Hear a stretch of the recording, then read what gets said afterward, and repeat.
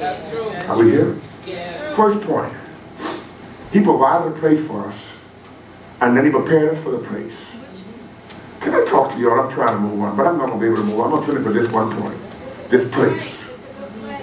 He prepared us for the place. Are you preparing your children for the place? Amen. Amen. Right there. Are you preparing them on how they need to live in your home and live in the world and live in the church? Yes. Come on, sir. Come on. Come on now. Stay right there. Come on. Are you preparing them where they're comfortable living in themselves and their own skin? Come on now. Go ahead, sir. Or you have them competing with one another, or competing with the neighbor, or competing with somebody in the church, or competing with this, or competing with what they see on TV. Are you providing them a place? Are you preparing them to say, you're okay just the way you are? Come on, sir. Come on. I am preaching good, y'all. If I'm preaching good, somebody please help me say amen. Amen. Love provides a place of comfort where you can prosper, where you can be processed. Why is it that in church we don't allow people to be processed?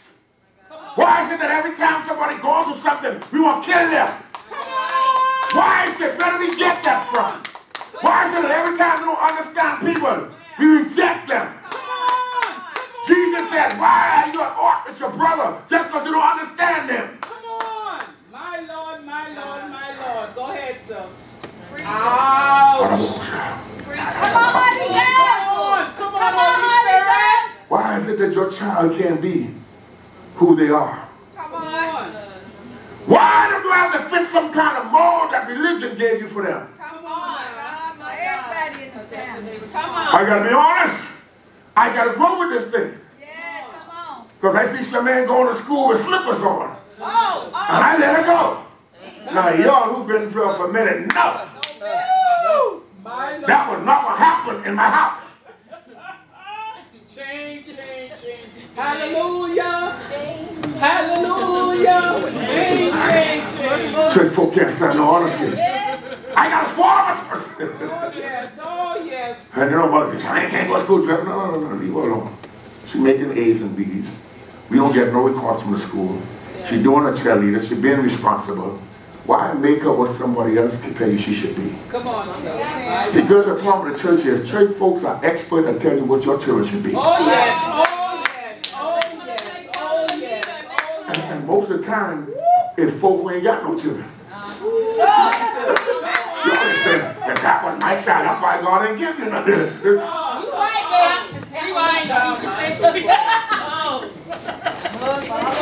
That's your husband too? Oh. Help me over that. Okay, let me just finish this. I'm just going to finish. See, next week we'll move on and we'll talk about the power, because he gave us the pace, the plan, and the power. But what God wanted me to do, I'm glad I came to church, y'all. What God wants me to do with you all, thank you, Holy Spirit. And I have been praying, and I thank you all for praying for me, because church is not making a lot of sense to me right now. It ain't. Somebody say amen. So I got to keep praying, and I got to keep, I know you deal with discouragement too. I know when you wake up, you got to find a good reason to come. Somebody say amen. Y'all don't want to be honest. Let me talk to somebody who will be honest. Somebody will be honest, say amen. Amen. You know you reason your bed now. Should I be going here? Don't worry.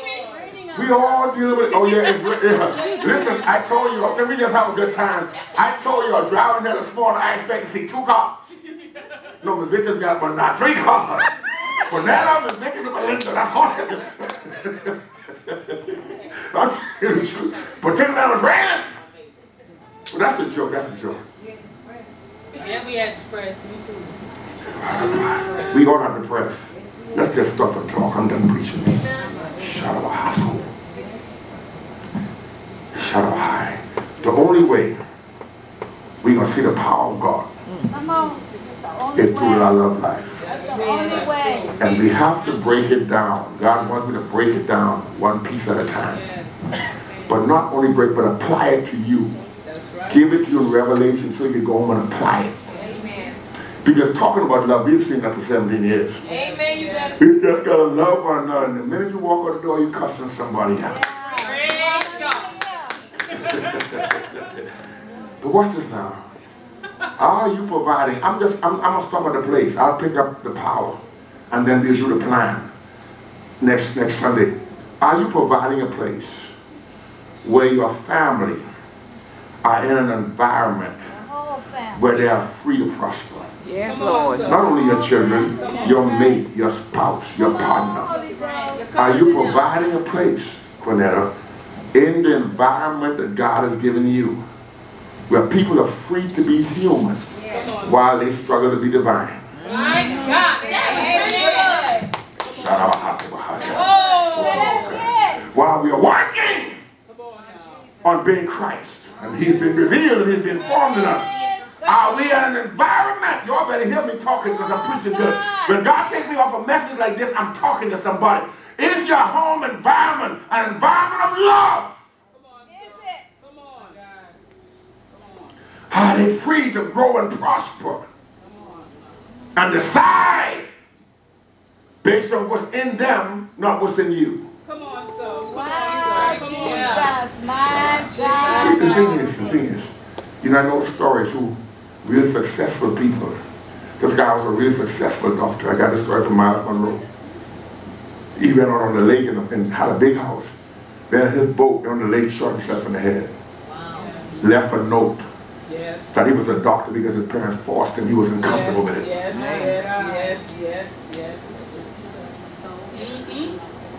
And we have these children who are gifted and talented and anointed, but because they can't do geometry, you call them stupid. Come on, so. My Lord, my Lord, my Lord. Because the system says. Yes. Y'all ain't talking back to me.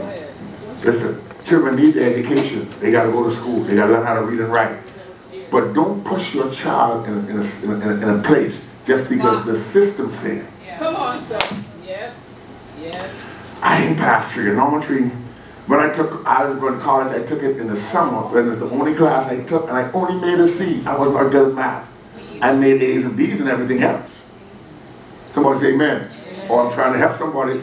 Just because your child does not master a particular skill does not make them stupid. More standards. Amen. Just because they don't make certain standards that the system put in place. Watch this now. Because there can be something in your child. So if the school making them feel stupid, don't let them come in their love environment to feel stupid. Amen. Or I'm talking to somebody here this morning. Amen. Come on. Oh, yeah. Oh, Jesus. Talking to somebody here. If they're being beat up in the world, Hallelujah. what is the environment when they come home? Come on, sir. My Lord, my Lord. What a size.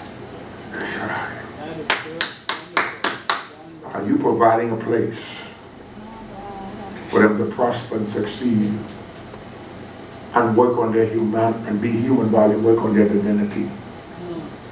As Christ is being revealed in them. I heard Bishop Jace give a story about a parent calling him about a son.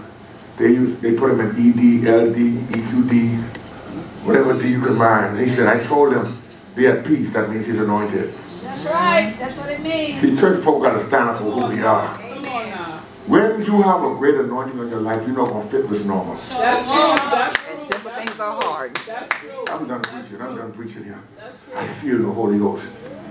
But if you have an anointed child, boy, I'm talking to somebody. I know if you have an anointed child and they having issues at school, don't let that be the issues when they come home. Amen. That's right. Right. Provide an environment. That's your child.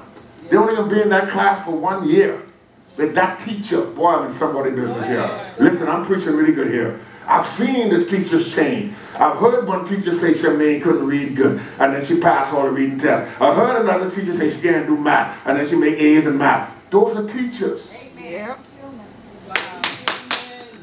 God, are y'all hearing what I'm saying? I'm trying to stop. Are y'all hearing what I'm saying? Train up these children right, but don't stupefy them with the system. Amen. Amen. Amen. Let them grow and be who they are. You know what? I'm going to tell some of you parents something. The frustrations your child is that they're trying to make them somebody not, and you helping them. That's right. That's true. That's true. Y'all remember cut this tape off right now because the whole world might not be able to handle what I'm saying. Go ahead. That's why the child may be frustrated. Yes. They want to build cars.